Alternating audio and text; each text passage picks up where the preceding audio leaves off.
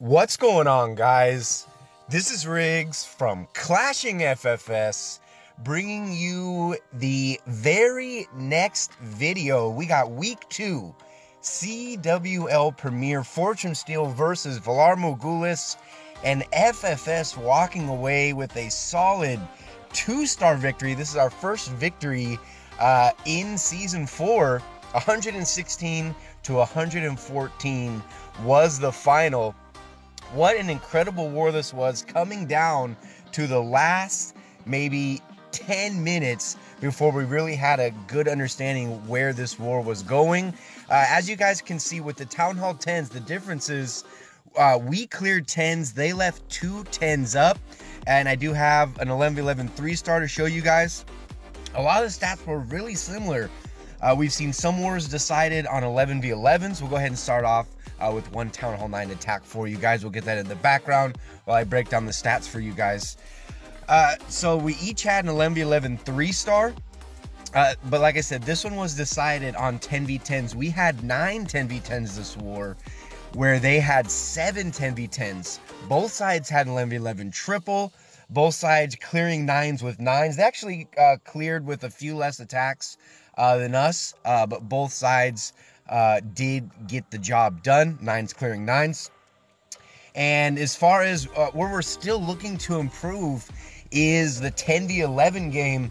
We went 3 for 10. One of those bases we decided to 11v11 3-star, and I will be showing that at the very end. Shout out to Poor Self Control getting yet another 11v11 3-star, so good job to him.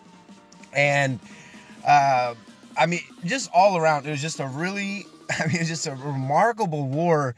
I mean, we were ahead by a couple 3-stars in the beginning, then they jumped ahead, then we jumped ahead, and towards the very end, I think in like 1 hour, we had, what was it, 3? We had 3 back-to-back 10v10 3-stars, which really put us ahead.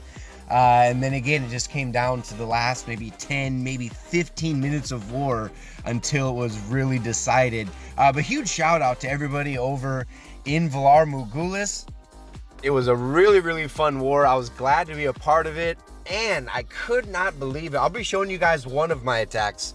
I could not believe the fact that I was able to 10v10 6-pack yet again here in week 2. I had a 10v10 6-pack week 1, and then had a 10v10 6-pack in week 2 in CWO Premier Season 4. Cannot believe it. But yeah, we'll be getting into one of those attacks. Huge shout out to Spim. He had a 9v9 6-pack this war using that very attack strategy. So huge shout out to him with the Shattered Bo Lalo. Good job, dude. All right, so now we're going to get into some of the heavy hitter action. We're going to be starting off with Clayton Bigsby, aka Cody, doing it with Bitch. We've seen him do hog attacks. We had seen him do different variations of Lalo. Now we got Cody doing it with Bitch right here, guys. And then, like we said, because these single shot Inferno Towers, we do still see people using Golems. But on this one, he went ahead and went with the Giants as he was on the initial entry as he's approaching that single shot Inferno. So went ahead and went with Giants. And look at the push that he does. I know we see a lot of Bitch attacks, but it really comes down to like the Queen Walk, you know, wrapping the bend, or, you know, just a few witches and a couple bowlers closing it out. Wait till you guys see this. I mean, he has all kinds of troops up. There was no question that this was going to be a 3-star right about now at this point. But yeah, with some Bitch attacks you just don't know about. Cody completely smashing this base. Good job to him. And we did have this scouted with a Town Hall 9, like using, like, is Witch Slap, I guess? Or like, you know, Bitch style, you know, Town Hall 9 attack. And when we saw how far that scout got, we said we got to do this with the 10 now. Cody getting the job done. Huge shout out to him. All right, and I know in the last recap I showed both of my attacks, and we didn't have as many 10v10s that were either. But I mean, we had 9 10v10s, so I'm just going to show one of my attacks this war. But yeah, I did have a 10v10 6-pack. Huge shout out to me. All right, this one was all about the funnel this badass funnel right here, which is a couple wizards up at the top. Here goes the baby dragon, queen behind. This is a Hound Loon CC, and this is why a lot of us are now saying to not run a Hound CC, because look at this value you get from your queen. She's taking out the wizard tower. She's taking out 2 archer towers on this attack. So here we go. Golem coming down.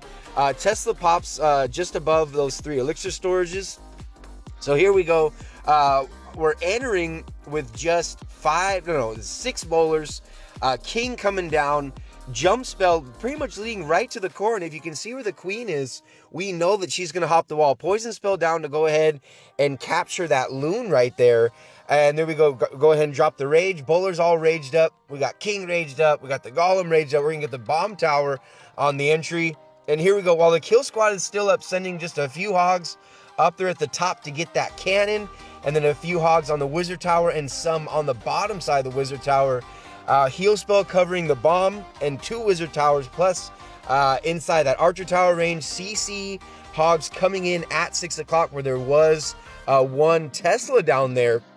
Kind of get a shitty split right here, but hogs pretty much one-shot that mortar. They come back in to meet up with the main group under that heal spell. Those hogs are going to take out the wizard tower that was also inside that heal spell. And here we go, nice and patient here as the inferno tower comes down and we're approaching the bomb tower. Go ahead and drop down the other heal. And if you look on the back end, there's only the Tesla and 2 cannons. Up here at the top, there's 3 air defenses up there. So definitely knew we were going to make it through this one. Here we go, clutch miner. Always being a miner for cleanup. When you guys are scouting bases, look and see how much storages and or trash buildings are inside the base. And if there's more than, say, 4 buildings inside the base, definitely bring a miner. Yeah, it helps a lot on cleanup. Okay, guys, we're going to show you guys another bitch attack. They had a few of them for us this war. And again, not bringing any golems, just bringing the giants. And we see that both of the Inferno Towers, of course, on single shot. And I'm telling you guys, if you can find a base, where you can have nice flanks and where you can have 2 jumps that are going to get you through the base, this is a very, very strong attack right now.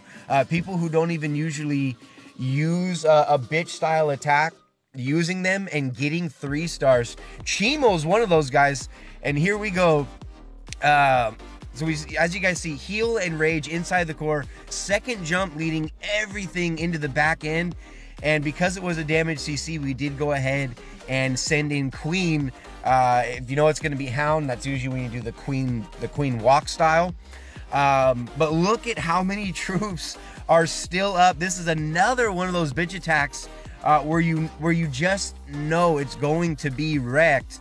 Pretty much ends up swagging queen ability here, ending even on all these defenses. Look at how much tanking those skellies are doing from the witches.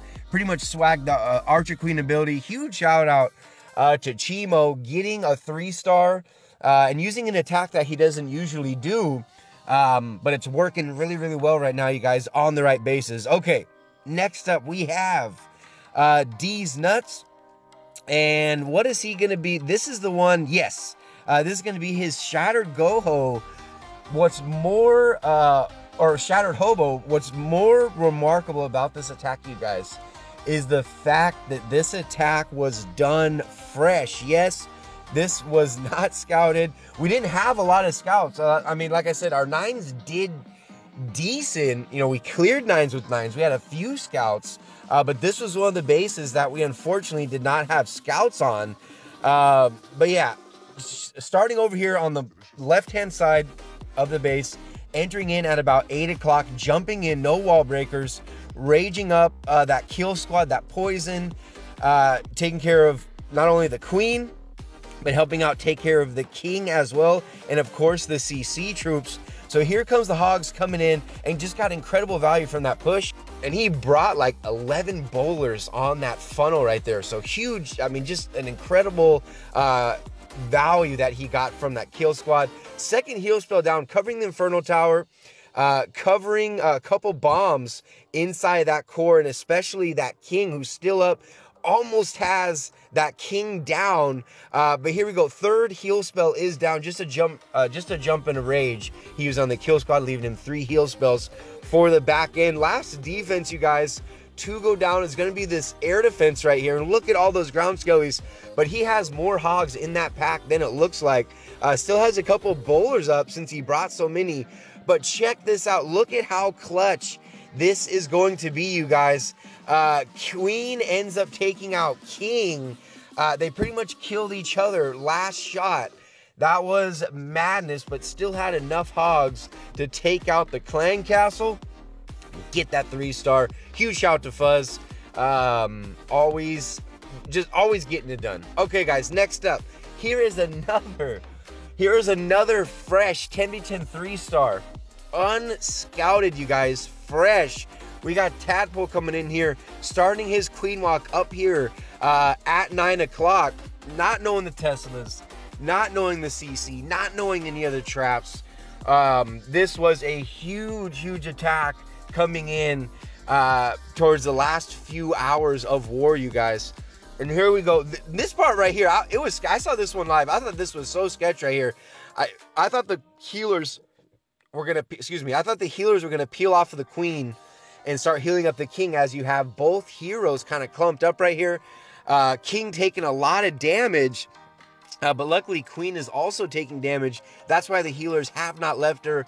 So there we go. Hound pops, Archer, Queen taking out the pups. And there you go. You see that wall junction that he broke at about 10 o'clock up there, taking out this air defense. She is fighting a sweeper, but he does still have another rage. There it goes. And he is in range of that air defense as well. So 2 out of the 4 air defenses already down. He's going to be starting his Lalo over here at 9 o'clock, where he's dropping down 2 haste, 2 huge wads of loons. Another hound down coming in from 6, where he has more loons, dropping down a haste. And you see those hounds pretty much tanking the wizard towers, tanking the air defenses, the archer towers, the expo. Rage down in the core. Haste spell dropped in at about 4 o'clock. And as you guys can see, he's all out of spells. But look at that loon split. That was the most FP loon split I have ever seen. Right on the Inferno Tower. There's about 4 defenses up. Loons splitting perfectly. Huge shout to Tad getting it done. And look at that, guys. Queen beating on walls. It was just brilliant. And the fact that this was a fresh 10v10, this was so clutch in our war. All right, guys. Next up is a 10v11 attack. We're going to show you guys one 10v11. And then I'm going to show you guys the 11v11 triple before we go ahead and wrap this up. Like I said, this was such a good war. So happy to be a part of it and the way everybody performed. But we got Soggy, guys. This is the attack I'm talking about. Using a free spell, but wait until you guys see the value that Soggy gets from this free spell. Hopefully you've made it this far into the video, but we got a queen walk starting up here at 11 o'clock. She's going to be walking down, and this is going to be kind of like a queen walk bowler smash, but using a free spell. Just a straight up badass attack. Queen beelining it across like 4 buildings, but she's going to go ahead and lock onto the gold storage. Not sure why she did that, but it's okay. But healers are still keeping her up. For spells, we got 3 rage, a jump, 1 freeze, a quake, and a poison. But Queen's pretty much just funneling right now. He is going to be entering, or he's going to be setting up the funnel, leaving kind of a trail of breadcrumbs at 9 o'clock for his main push for the town hall. But as you guys see down here at the bottom, towards the bottom of the base, just doing a straight golem bowler rage funnel down there.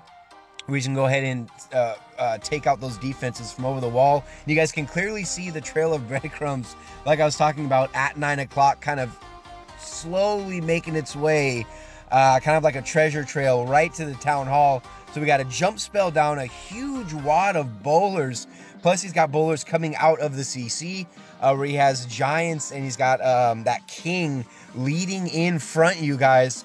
So here we go, rage spell down, here comes the CC. There goes the freeze. A Wizard Tower, an Expo, the Inferno Tower, the frickin' Bomb Tower, all inside of that freeze spell. He could not have drained any more value out of that freeze spell, picking up 4 defenses. As you guys see, the bowlers and the king get the Town Hall down, ending at 56%. That was huge right there, especially with our recent 10v11 struggles. That attack, and especially I remember Kala's attack, really, I mean, they were these attacks were, you had to double these attacks to give us a chance. But huge shout out to our 10v11 guys, trying to get back on track, and definitely looked a lot better this war. Okay, guys, we got PSC though. The attack's almost over. But yeah, huge shout out to 10v11 guys. PSC coming in here with a straight up bitch attack, guys. Bringing 2 golems. He said, you know what, I don't give a shit. Even though these Inferno Towers aren't single target, I'm still going to bring the golems. Golems are OP, using this huge push right here. Look at the split he gets from the heroes. He's got a raid spell in the core where he goes ahead and wipes out the Inferno Tower and the Town Hall. These Skellies doing a good job distracting that other Inferno Tower on the upper right-hand side of the base. And look at this flank. Guys, you already know right now at this point, when you're seeing this attack live, you know this is a 3-star. It's just a matter of time. More specifically because that level 50 Archer Queen ability. Plus, he's got the Grand Warden up. He still has Witches up. Bowlers, I mean, just completely wrecked this base. And there we go. Pretty much swagged that Archer Queen ability. But PSC getting it done. An 11v11 3-star yet again. Always coming in clutch, dude. But yeah. That's going to do it for this video, guys. Hopefully you enjoyed it. 116 to 114 was the final. Fortune Steel walking away with the victory. Huge shout out to everybody in FFS. This was a huge war for us. You know, our first win. I know it's only week 2, but it definitely feels good, man. Huge shout out to VALAR MORGHULIS. Best of luck to the rest. Best of luck in the rest of your guys' season. This was a really fun war. Hopefully you guys enjoyed it as much as we did. But that's pretty much gonna do it. Definitely don't forget to like the video if you like it. Subscribe to the channel. Comments, questions, or concerns in the comment section below. As always, this is Riggs from Clashing FFS, and I'll see you in the very next video.